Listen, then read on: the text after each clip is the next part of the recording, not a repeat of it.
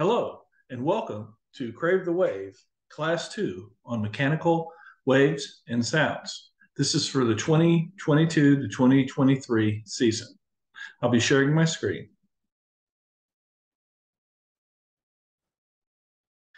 My name is Russ Burleson, and my email is provided below, should you have any questions.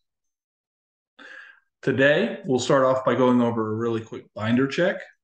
You should have been working on your binder since the last video. We'll also go over mechanical waves. We'll talk about sound waves. We'll talk about some potential homework you may want to try. So for your binders, everybody grab your binder. Get out your binder and see if you can find the following. And I say if it's under 10 seconds, it's okay. If it's under 5 seconds, that's optimal. Normally, when I have a class of, let's say, 10 students in it, I'll see who does it first, and then we'll keep track of the points.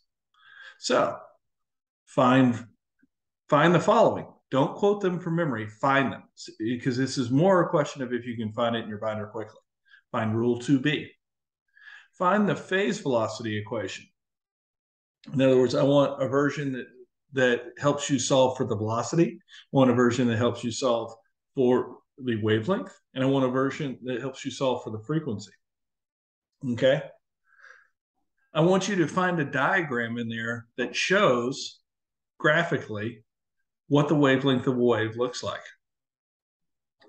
And see if you can find 3 separate electromagnetic spectrum diagrams.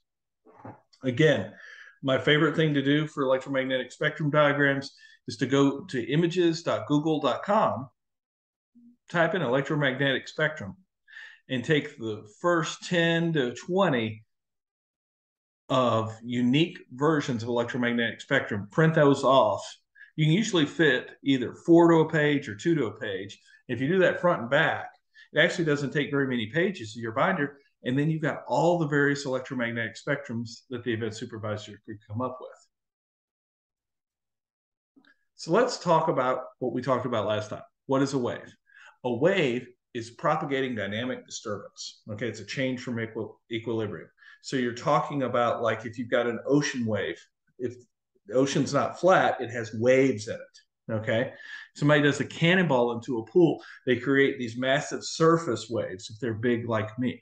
Okay, you can also create other types of waves. You can create sound waves. Okay, where I'm pushing matter, like air matter, together, and then that compression then travels. So I have the energy and it's traveling. Okay, normally they're going to be mechanical or electromagnetic waves, but they can also be gravitational, heat diffusion, plasma, and reaction diffusion waves. They can be periodic, which means that they're constant.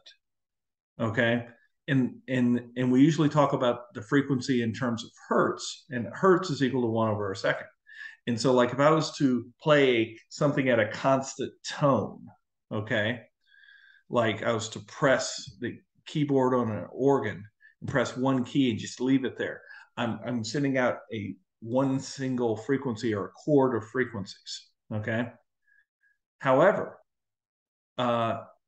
you can also have singular events, like the cannonball example, where I jumped in and there's a giant splash wave. There may have been subsequent waves, but it's definitely not something that's periodic. Okay, if it's moving in one direction only, it's called a traveling wave. Okay, and that would be often like with sound or something like that. But if it bounces back, or sometimes I superimpose it with other energy coming from the other direction, and it appears to be stationary, it's called a standing wave.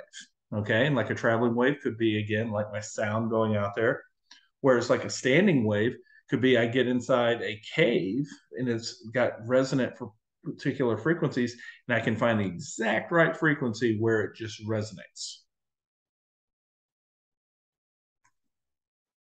So let's talk about general wave features. Here's a diagram that I was talking about. You see where we have the wavelength here, we have the amplitude, which is from the equilibrium to the crest. Okay, then you've got a trough. Okay, that's going to be the minimum amount. Okay, this is obviously a periodic wave. We also see what the direction of motion is in this particular one. We also see the velocity equation where velocity is equal to frequency times wavelength. There's one thing that you should have displayed prominently in your binder, aside from the rules, it's that equation. But you should also solve for frequency. And as we see, frequency here would be equal to velocity divided by wavelength. And wavelength would be equal to velocity divided by frequency. Okay. And the other thing that I would always like to recommend is that if you're not sure if you have the equation correctly, always put your units in when you're doing your calculations on paper and see if everything cancels out and you get the units you were expecting. Usually, if you get the units you were expecting, you're more likely to be right. You definitely know you're wrong if you get the units you're not expecting. So let's talk a little bit more about the velocity of a wave. You can not only say that the velocity is equal to the wavelength times frequency, but you can also say it's equal to the wavelength divided by the period. So the period is the time it takes for an entire wave to go past. So it's 1 over the frequency. So whereas frequency, its unit is hertz, which is equal to 1 over a second, period, its units are seconds. Okay. And when we talk about group velocity, we're going to talk about actually encapsulating or modulating and you'll have a carrier signal. Okay. So this is used in like frequency modulation, amplitude modulation. We're not going to get into the equations for that because that's beyond the scope of this event. So normally when somebody says, what's the speed of light? They're really asking you for the phase velocity. So let's look at mechanical waves. And so here are mechanical waves are oscillations of some type of matter. So you're talking about water or sound that's in air, or we're talking about seismic where I've got actual earth moving. Okay. It requires an elastic and inertia-based medium to propagate. In other words, it's got to be something that actually can be deformed somewhat. Okay. So like if steel couldn't be deformed at all, okay, when I hit one end of a steel pipe, I wouldn't be able to hear it at the other end because again, that sound energy travels through that pipe. It also travels through the air. Okay. And again, if we're in some place like the vacuum of space, I don't have a medium. There's nothing for it, the energy, the matter. There's no matter for the energy to transfer. So therefore, that's why you can't hear sound in space. The different types here are transverse waves, and we see at the top here, we have a transverse string wave. And what you'll notice is that the energy displacement is perpendicular to the direction of travel, okay? Whereas longitudinal sound waves down below, the molecules are pushed together in the same direction as wherever they're propagating. And then surface waves are between two surfaces. And it's where you have one material moving, and it's actually the interface that's moving. So now we're talking about ocean waves. We can talk about seismic waves, etc. So let's talk about transverse waves. Some of the more popular transverse waves are, of course, as you see, the string waves. Sometimes they'll talk about like flipping a rope, and that's what they're talking about there.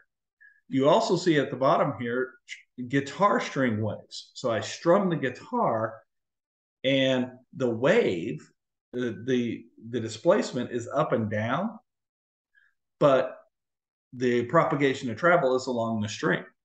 Okay, so that would be a transverse wave. Also, all electromagnetic waves are transverse waves. And the reason for that is by definition, the motion of propagation is going to be in the direction that is both perpendicular to both the electromagnetic energy, which is shown here in red, and the magnetic energy, which is shown here in blue. Okay, and you'll notice that as one's going this way, the other one's going in and out, and then the propagation's that way. And we'll talk about the right-hand rule for figuring out for electromagnetic waves, the propagation direction. So let's talk about surface waves. Okay, so surface waves, these are a mechanical wave that propagates along the interface between different media. So you're talking about ocean waves, you're talking about seismic waves like Rayleigh and Love waves. There are some electromagnetic waves which qualify as surface waves. Okay, that's very advanced, but it's basically where the electromagnetic energy gets trapped near an interface and then follows that interface. And a good example of that is radio ground waves. Okay. So now keep in mind, electromagnetic waves are surface waves in between two dielectrics or a dielectric and a conductor. Okay. And again, at this point, we're talking about stuff that's right near the surface. You use it a lot in fiber optics. You use it in radar for stealth technology, etc.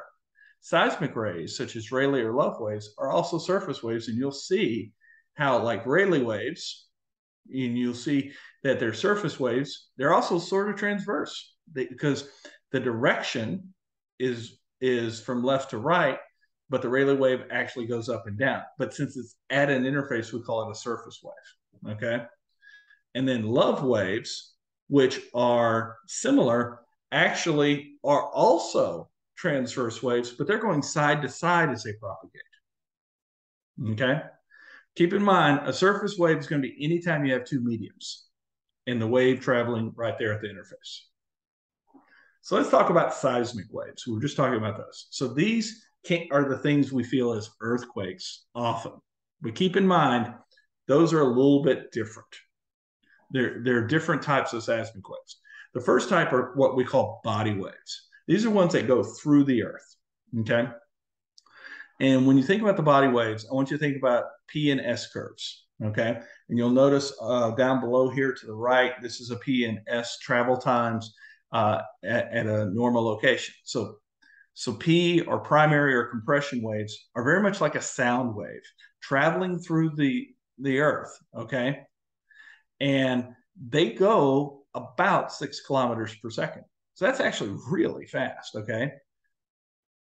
S waves are also called secondary or shear waves. They're much slower. They're side to side. Okay, so they're not compression type waves, and they go about 3.5 kilometers per second. Again, always go by the P and S curves if you provided them. Those are just general good rules of thumb. Okay, the other type from body waves are surface waves, and these are actually ones which travel on the surface. These are much slower. But these are the ones we actually feel. These are not ones that's being measured by a seismograph. These are ones that we actually feel. These are ones that cause things to fall off your walls or buildings to collapse. And these are the actual earthquakes. So you'll notice here below is that this sort of shows you what the P and the S waves look like as far as how they travel. Okay. And so you'll notice that the direction of travel is from below the surface, which is where the actual location of the earthquake begins at. And then you'll notice how they travel up, the P and the S waves. But they're not the ones that are going to destroy the house. The ones that are going to destroy the house are these Love and Rayleigh waves. You'll notice the Love waves are going back and forth, and the Rayleigh waves are the ones that are going like this, like a giant ocean wave, but now it's made out of earth. Okay. So one thing to keep in mind is that when we feel an earthquake, we're talking about surface waves. And when we are talking about the other types, the body waves, the P and the S waves, those are the ones we actually measure to figure out where the epicenter's at. The one thing that I would recommend, though, to keep in mind is that the ones that travel throughout the Earth's crust, the body waves, they're going to be much faster. The surface waves are much slower. So they're not going to be even 3.5 kilometers per second. So what we have is we have these devices called seismographs, and they measure small movements. And then if you look at the difference between S and P, you can determine the distance to the epicenter. And then if I have three measuring stations in three unique locations, and I got the three distances for the same event from those for those if I had the distances, I can put them on a map. I can take my handy dandy compass with a pencil on it, and I can draw the circles of those varying sizes. And wherever all three circles intersect, that's the epicenter of my earthquake. Okay. And so what you'll do here is that you will measure the distance between the S and the P waves. Okay. Then you'll look for that distance right here on this S and P wave um, graph. And wherever that distance in time is, okay, I then can read off what the distance in kilometers is. So I look at delta T, which is from the P wave to the S wave. Okay. I look at the distance in time. I then go to my graph. I look for where I'm going to have that same distance in time. And that's how far my distance in kilometers is. So let's talk about that. So in this particular case, you'll notice that this one, we have 1.5 minutes in between the P and the S waves. So that tells us that's about 900 kilometers away from our Mexican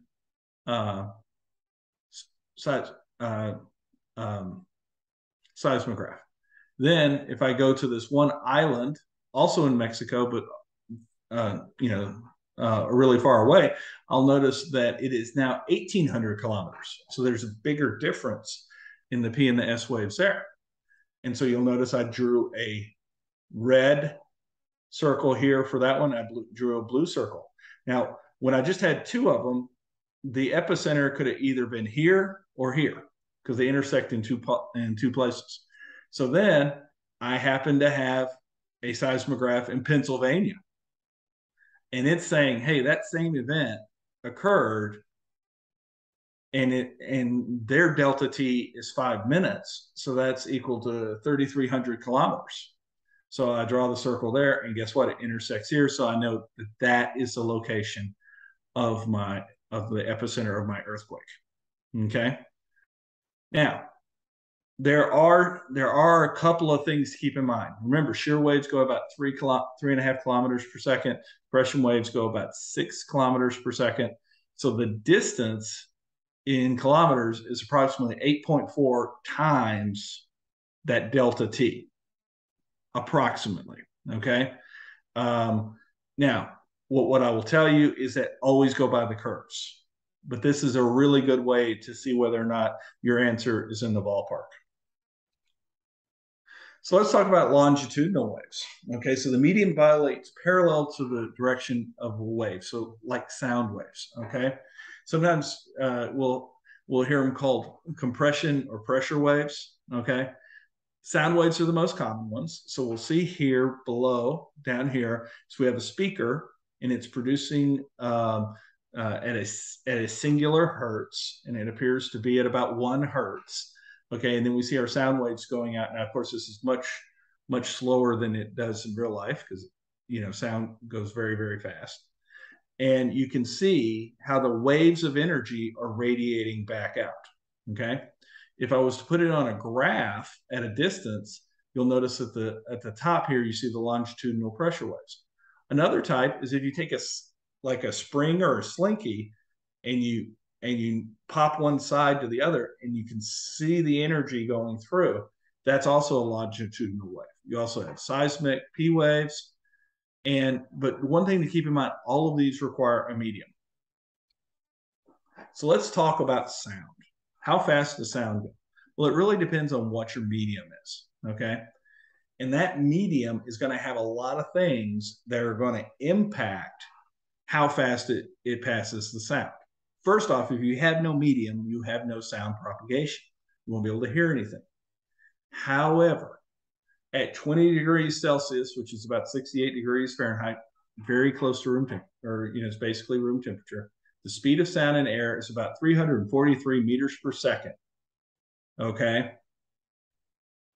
I think that's something that should be in your binder. And that's also something that you should just have a general feel for, that in air, it's about 340 meters per second. Now, things can change.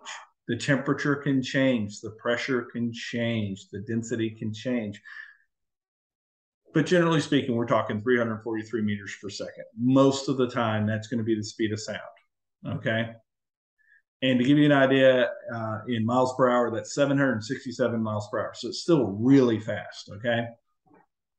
So the formula for speed of sound, developed by Sir Isaac Newton and then improved by Mr. Laplace, called the Newton-Laplace equation, is equal where c is the speed of sound, okay? And it's equal to the square root of the elastic modulus divided by the pressure. Or the elastic modulus is also equal to the heat capacity, or Laplace coefficient, times the pressure divided by the density, and take square root of it. Okay.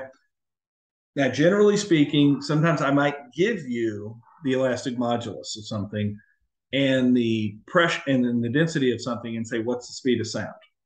Okay. That's one way to do it. I could also give you any combination thereof. Okay.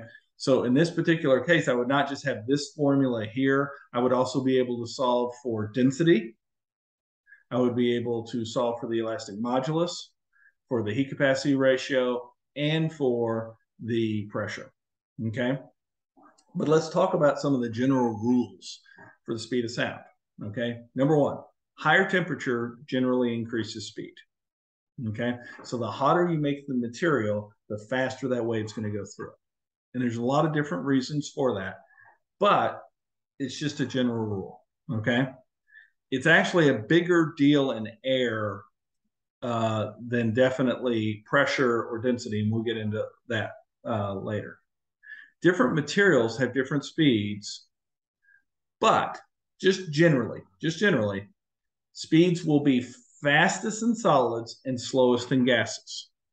Okay, and the reason why is that there's stiffer material in solids, which makes it easier for it to keep pushing forward that sound even faster.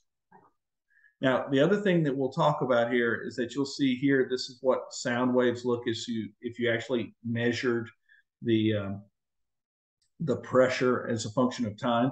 And then also, if you ever have anything go faster than the speed of sound in that medium, like here we have an airplane that is going faster than the speed of sound in air at that altitude, you'll notice it creates a sonic boom, and it breaks what we call the sound barrier. Okay.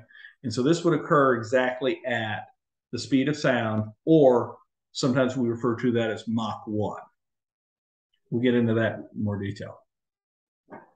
Another way for calculating speed of sound, and these are some general formulas for dry air.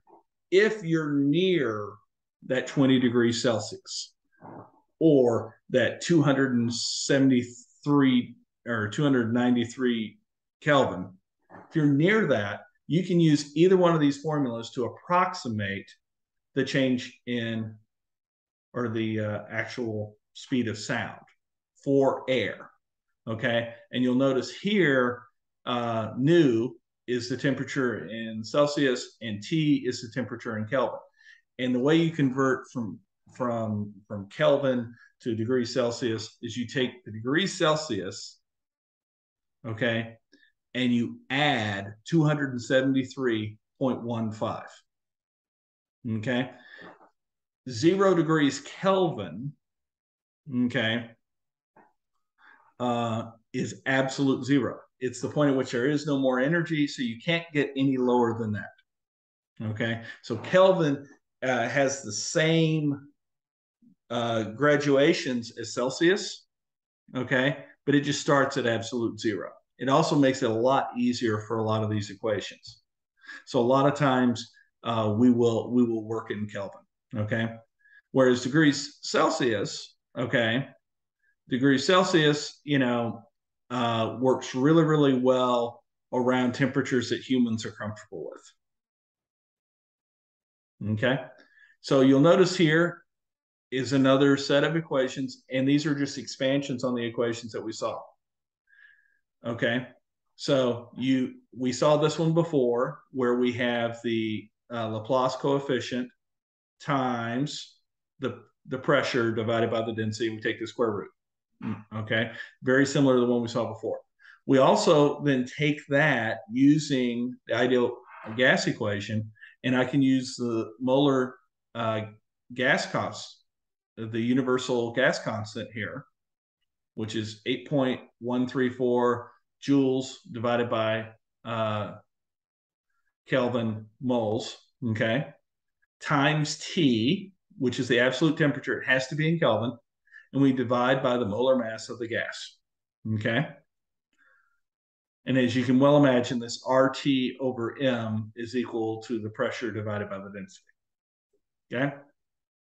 We can also, if we want to do something a little bit different, that also is equal to Boltzmann's constant, which is 1.38 times 10 to the minus 23rd joules over Kelvin, times the temperature in Kelvin divided by the mass of the single molecule. So all of those should give you the same answer, okay? And this is for any gas, okay? So this is how they determine like the speed of sound in, let's say, argon or krypton or any type of gas that you may have there, okay? So a couple things I want you to note from there. The speed of sound is going to be proportional to the square of the pressure, okay? The absolute temperature and the adiabatic index. It's inversely proportional to density, molar mass of the gas, and mass of a single molecule, okay?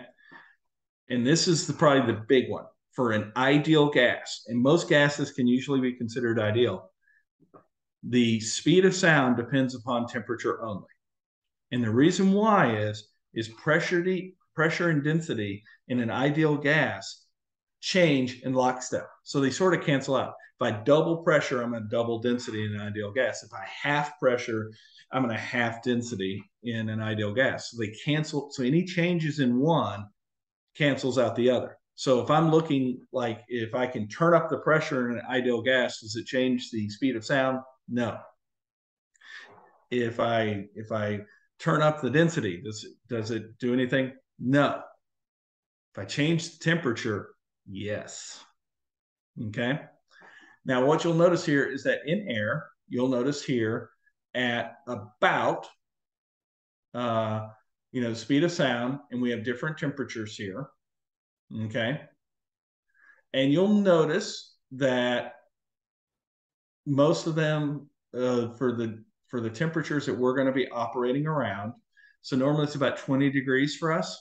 Look, 343 meters per second. So this right here is the most important one. Here's the density. Okay. And then this is the acoustic impedance. Okay. And so this sort of shows you how much impedance is given to the speed of sound. So as the temperature goes up, the speed of sound gets faster. As the temperature goes down, the speed of sound gets slower. Okay.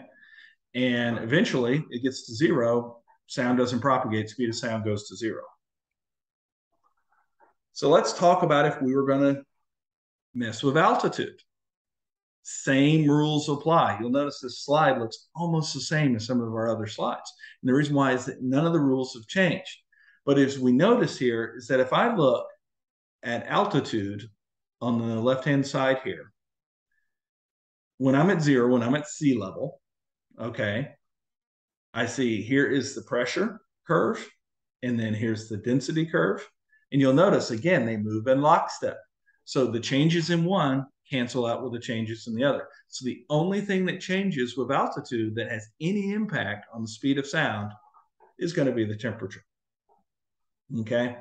And the one thing that you'll notice is that if we're at the same temperature, which we are here at 5 kilometers as we are at 45 kilometers, okay, you'll notice that at 5 kilometers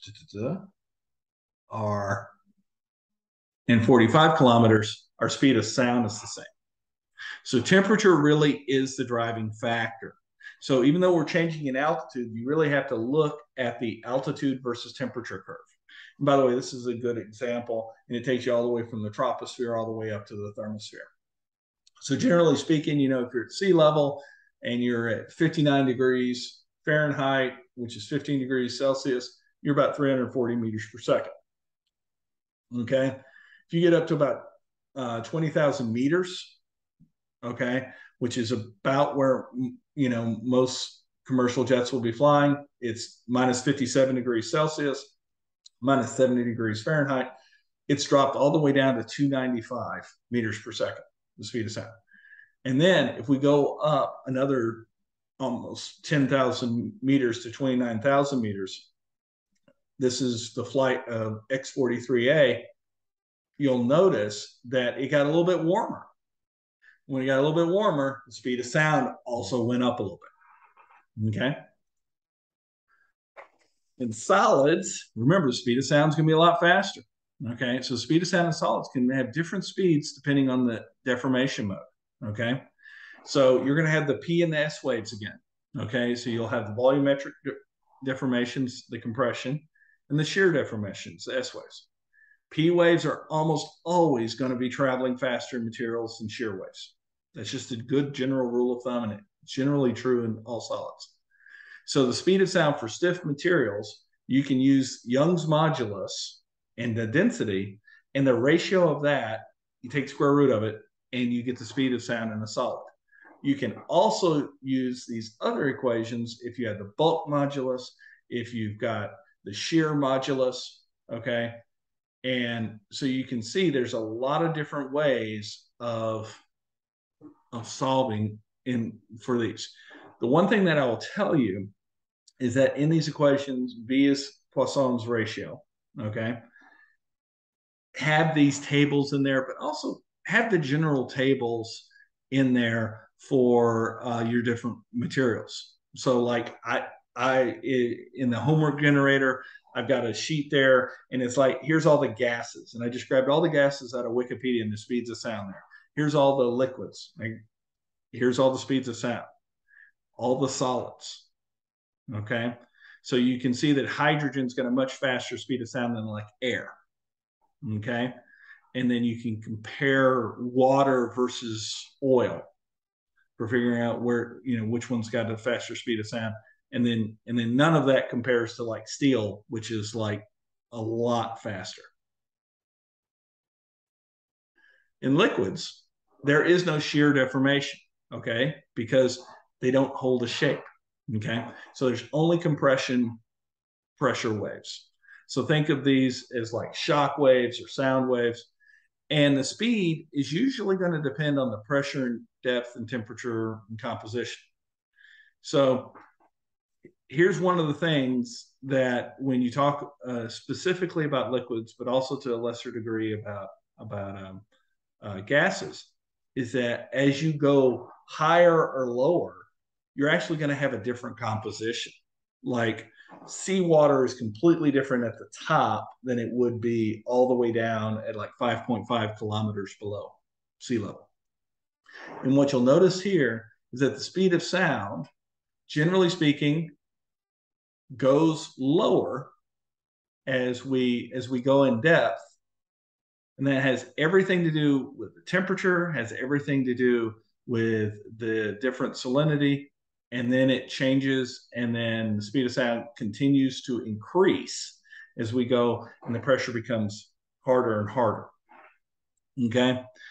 And that sort of makes sense because if you think about it, the top part, we have a bunch of change in the composition. And then after you get about a kilometer down or 750 meters down, which is really far down, after that, you don't have as much composition change. You just have more pressure change. Okay. And what you'll notice here is that we're normally talking 1,520 meters per second. So like 5 times faster than in air directly above it. And then, and it generally, and this is seawater, and it'll generally vary anywhere from 1480 to about 1550 meters per second. Okay. You'll also notice as the temperature changes, okay, the temperature is going to have more of an impact. So if we think about this being what we like to affectionately refer to as room temperature. So room temperature water, it's about 1480. Okay. If we get down to freezing water, okay, we're all the way down to 1400. Still much faster than air. But again, keep in mind that temperature and depth are usually the biggest indicators of the difference in temperature or speed of sound in liquids. So, what I'd like you to do is try to get all the various formulas for speeds of sound for gas, liquid, solid, and plasma. Find out what Mach number is. Write out an explanation that makes sense to you. Put that in your binder. Find the tables for density, the adiabatic index, Laplace coefficient, bulk modulus, etc., so you can calculate the speed of sound. Put those where you can find them quickly. Also find a whole bunch of tables, but at least one with speeds of sound for general materials. Make it where you can easily find the information. And that'll be I'm going to recommend to do that binder check at the beginning of next class. So thank you for your time. I hope this was useful to everybody. And we'll start the next one talking about electromagnetic waves. Thank you.